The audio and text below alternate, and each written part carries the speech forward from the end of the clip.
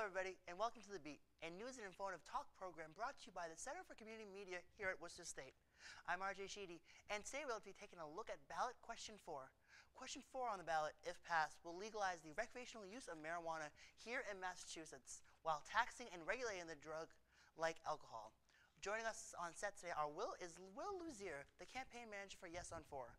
But for now, we are joined by Representative Hannah Kane, who opposes question 4. Representative Kane, thank you so much for being here with us today. Happy to be here, thank you. So you are opposed to question 4. If passed, what would question 4 do, and why exactly should a voter vote no on it? So question 4, well, it's written to indicate that it's to legalize recreational marijuana. What it's really all about is commercializing marijuana in Massachusetts. It's a 24-page ballot question. It was written by the marijuana industry for the marijuana industry. You didn't have other parties at the table who were a part of drafting this. And so those of us who are opposed, and it's a broad and deep coalition, including 121 of my colleagues in the House and Senate, very bipartisan. We're led on the opposition group by Governor Baker, as well as Speaker Robert DeLeo and Boston Mayor Marty Walsh. And we also have congressional support from 4 of our congressmen as well to oppose the question. And really what binds us all together is not a philosophical objection to legalization. What binds us together is the belief that this is not the right way to do it. We believe that there are some significant issues that are unaddressed in this. Most people are unaware that marijuana today is very different than it was just 20 years ago. So in my youth and indiscretion, marijuana had 2 to 3% THC level. Today, a joint can have anywhere between 17 and 20% THC. But more importantly, the edibles, which are over 50% of the sales in Colorado, one of the 4 states where it's legal, that THC level can be up to 95%. So it is a very different market than most people also assume it's going to be. This ballot initiative has no limits on the number of stores in Massachusetts. It has no limits on the potency of edibles. It also allows people to grow at home. You can have 12 plants, which has up to a street value of up to about $50,000 or $60,000 and the potential to grow at home 500 to 800 joints. We think that's an unreasonable amount to be home growing. And you know, one of the reasons why you would look to do something like this would be to eliminate the black market. But what states like Colorado have found is that the black market has thrived. So you know, there are some clear public policy issues that we think really need to be revisited. And we think that there should be more people at the table doing that. So you want to bring in you know, groups that both support and oppose this idea and really hear them out. And from that, you'll get the most robust and responsible public policy piece. So I feel like there's a lot of support for question 4, but you're saying this is not the answer. If you had your hands on the ballot and could have rewritten this however you wanted, what would you have included in this to make it more of a ideal situation in your mind? Well, I think there's a number of things that are problematic in it. One of the reasons that the Mass Municipal Association, which is the chief advocate for cities and towns, came out unanimously opposed to this is because it really strips away local controls. If you think about when we did casinos a few years ago in Massachusetts, we authorized those. Communities had to opt in, meaning they had to have an affirmative vote if they wanted to have a casino come into their community. The way that this ballot initiative is written is if your community doesn't want to take the mandatory minimum that the industry is requiring, then you have to have a referendum, a community-wide referendum, to not have that happen in your community. We think that's the wrong approach to this. And primarily the reason that exists is the ballot initiative that was passed in Colorado was very easy for cities and towns to retain control. And so immediately 70% of them opted not to have marijuana sales there. The industry didn't want to be locked out of that potential market in Massachusetts, so they made a high barrier for getting out of having marijuana businesses in your local municipality. You know, obviously the edibles piece is concerning. We think probably potency limits are important. We don't have any sort of long-term understanding of what highly potent edible products do to people over time, so we think it probably would have been much more prudent to look at having some sort of limits on that. And we're also deeply concerned about the drug driving. Washington State, which does not allow any home growing, despite that, in the first year after legalization, the number of marijuana-impaired traffic fatalities more than doubled. And as you know, when somebody gets pulled over roadside and they've been drinking, we can detect that through the breathalyzer. It's an immediate impairment test. There is no test like that for marijuana impairment. Just look at them. Well, I'm just... So there are drug recognition experts in law enforcement who go, and that's a significant amount of training, and those are not people who are always going to be pulling people over. The other issue is, quite frankly, you have to have something that upholds in a court of law, and at this time we do not have something. So simply looking at somebody does not pass muster in terms of whether or not a court is going to convict somebody based on drug driving. So, we think that's a few years away in terms of development, and certainly that would be, something that we would seek to have as well. But again, there's only 4 states that have approved this, along with the District of Columbia. This is very early on in the process of legalization. And just last night on 60 Minutes, there was a piece, and the Colorado governor, who's a supporter of legalization, at the end of the piece remarked, any state thinking about legalizing should wait a few years and really use us as a laboratory and see what happens here and figure out what's the best way, to put together your public policy piece as you move forward. And, that's exactly what we're saying. We think it's too soon. We think that there's still more information that needs to be learned before we move forward with this. So I want to go back to something that you said a few minutes ago. You argued that voting yes will severely restrict the ability of cities and towns to control the number of marijuana businesses, while your opponent, Luzier, wrote in the ballot question saying that towns will have the ability to limit or ban marijuana businesses. As long as they have a community-wide referendum. So again, so the same thing, like in my town, when Foxwoods was almost going to come to Milford and set up shop, our town had, do you want a casino? Yes. Do you want one? No. It's the same thing as that? Well, casinos had to opt in. So your community, in order for the casino to come there, your community had to affirmatively vote it wanted it, or it could vote it didn't want it. In this case, marijuana businesses by right get to come into your community unless your community says we don't want to take the mandatory minimum that's being required by this piece of ballot initiative. Again, you can take the industry's perspective, which obviously they're a business, so they're not interested in being ruled out by any community in town. Or you can look at the Mass Municipal Association, which is the chief advocate for cities and towns, as well as the number of towns that have voted to oppose this question.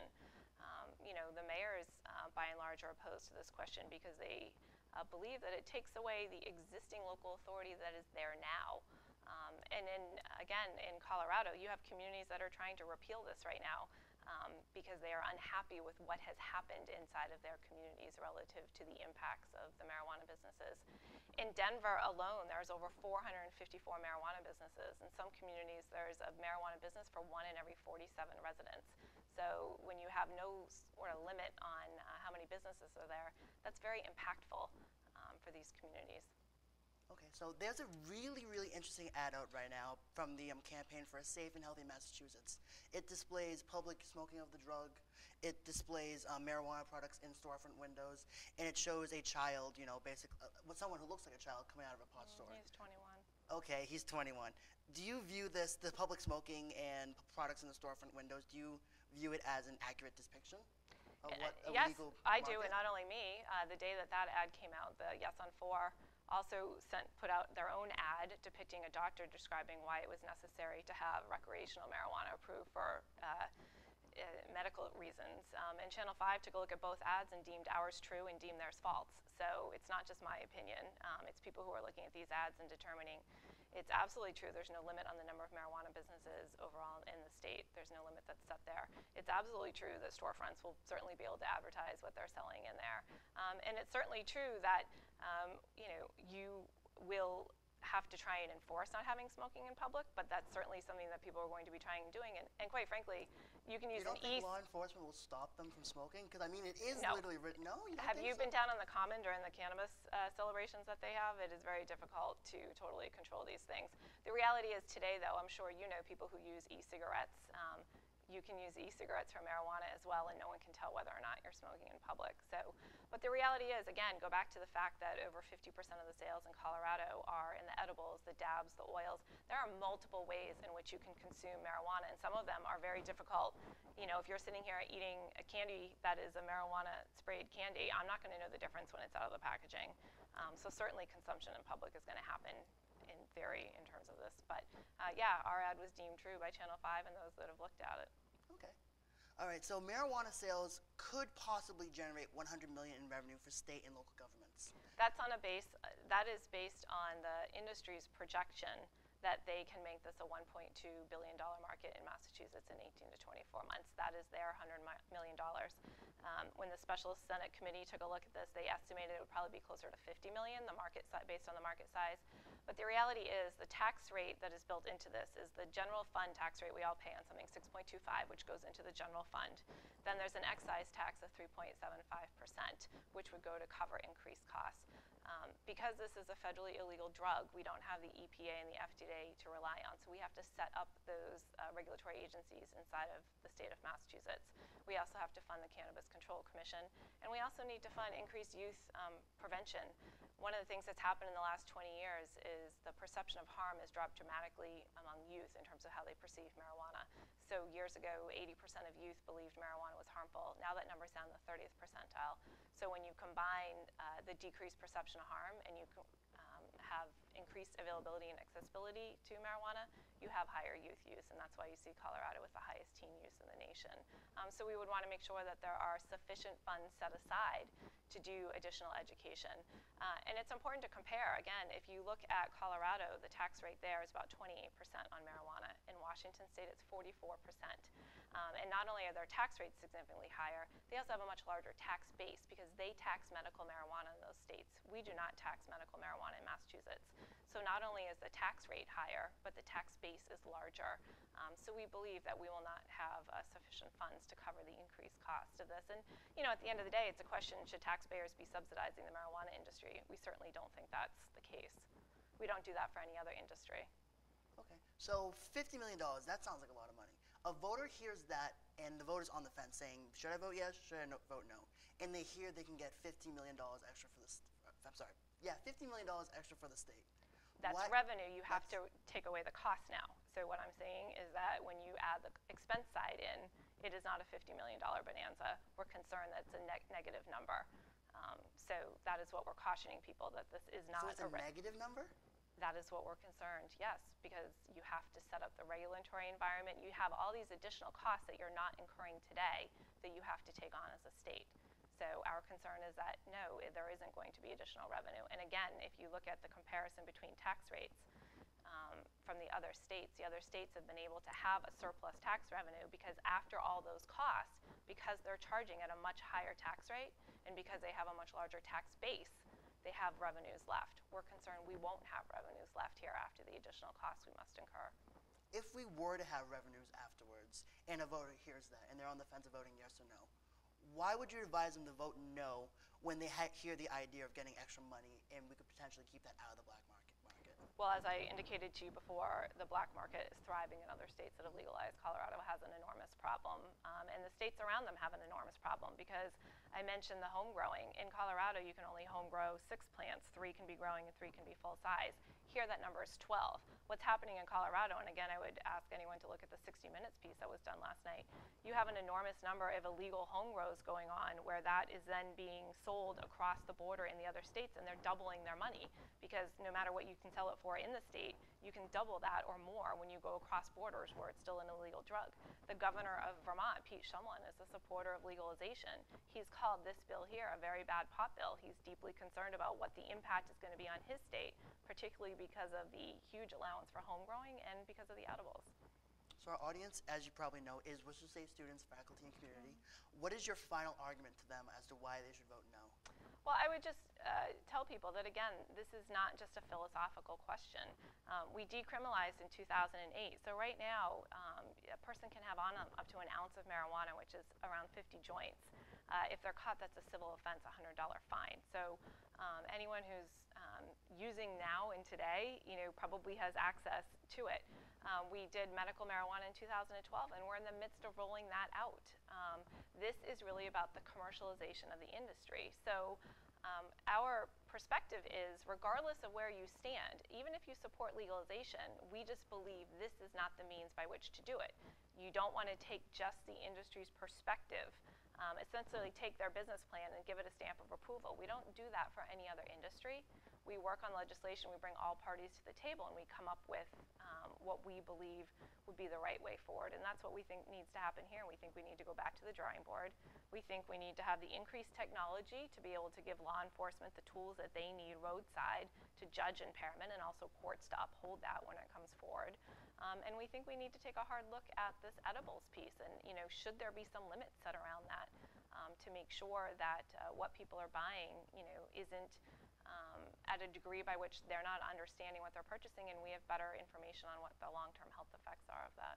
Representative Kane, thank you so much for Thank joining you for us having here me. on the beach Appreciate today. it. Thank you. We'll be right back with Will Luzier.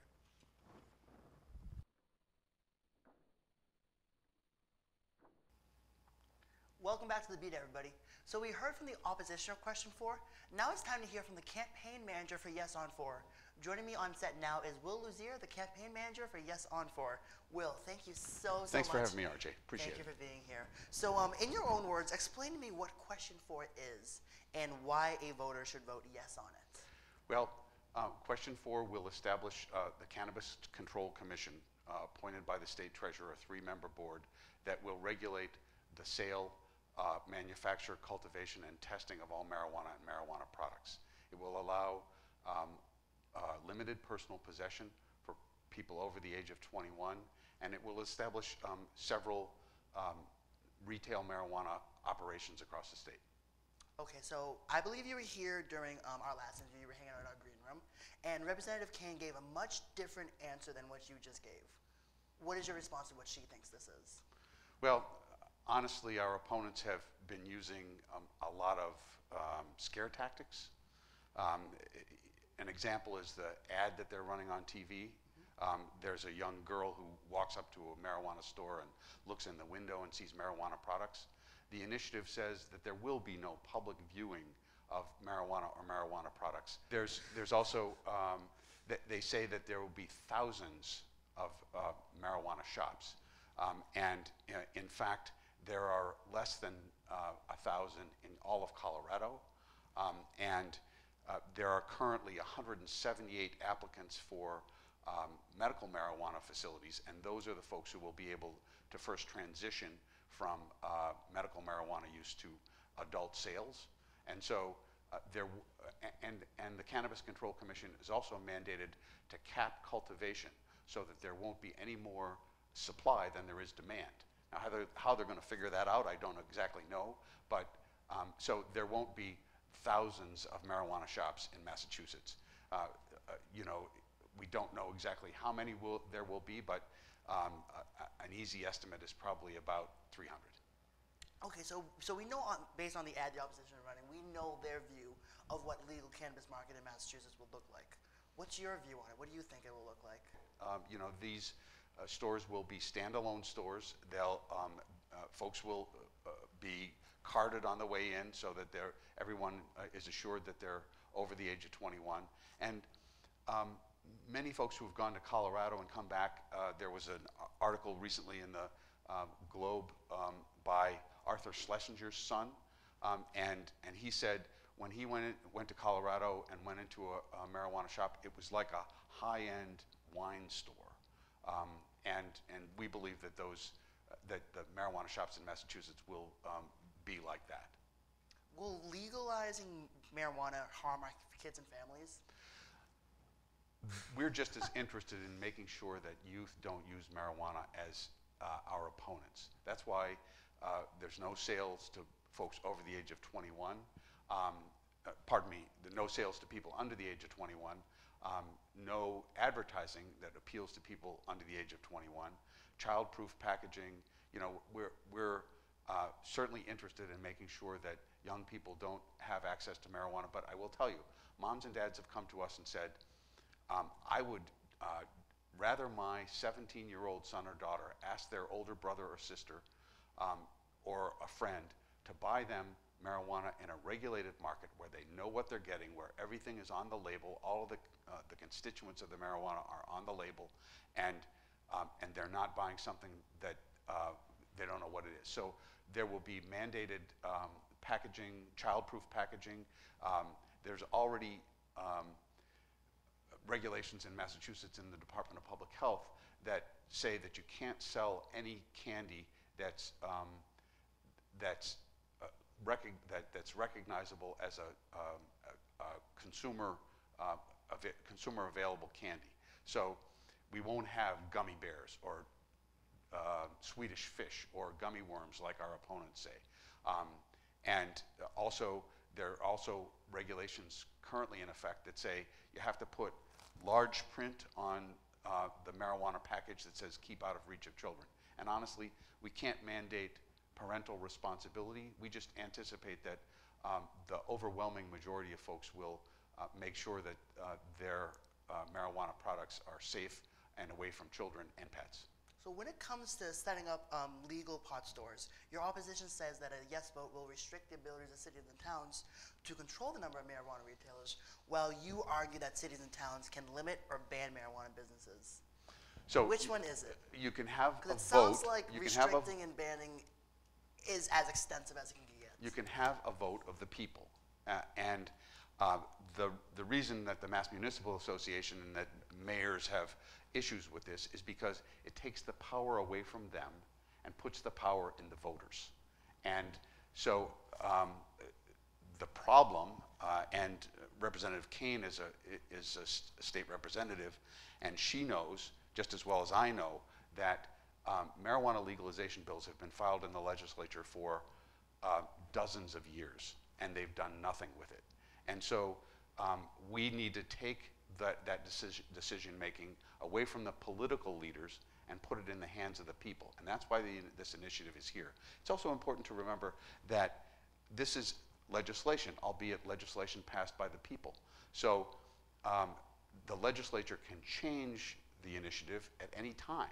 And this is, the initiative is meant to push the legislature to take action on this issue because, as you know, there was a recent Pew research study that said that over 60% of the people across the United States favor the legalization of marijuana. And, you know, Representative Kane said it's not about legalization, it's about this bill. Well, they've not told us anything about why prohibition is so good. And so it's either this bill or prohibition. They can change it. They can change the tax rate. They can change anything they want to. And you know, they talk about bringing people together and hashing out these issues. They've had that opportunity for ever since the legalization bills have been being filed, and they haven't. They've taken no action on it. So this is an opportunity to return the policy making to the voters. Do you think that was a long answer to your short question? No, I like the long answer. So do you think, so a lot of people hear marijuana and they think bad things about it. They think it's a dangerous, really bad drug. In fact, marijuana is in Schedule 1 on the DEA, classified with heroin, cocaine. Do you think that's a fair representation of it to be listed with those much more powerful, potent drugs that can actually kill you? When you look at the history of the prohibition of marijuana, you first have to look at a guy named Harry Anslinger, who was the head of the analog of the Drug Enforcement Administration in the federal government in the 30s. Harry was about to lose his job because alcohol prohibition was ending, and he needed to protect his organization and protect his job, so he started demonizing Mexicans who were coming across the border with marijuana. In fact, they changed the name of the popular name of marijuana from cannabis to marijuana to make it sound more menacing or Spanish. And then they started demonizing jazz musicians.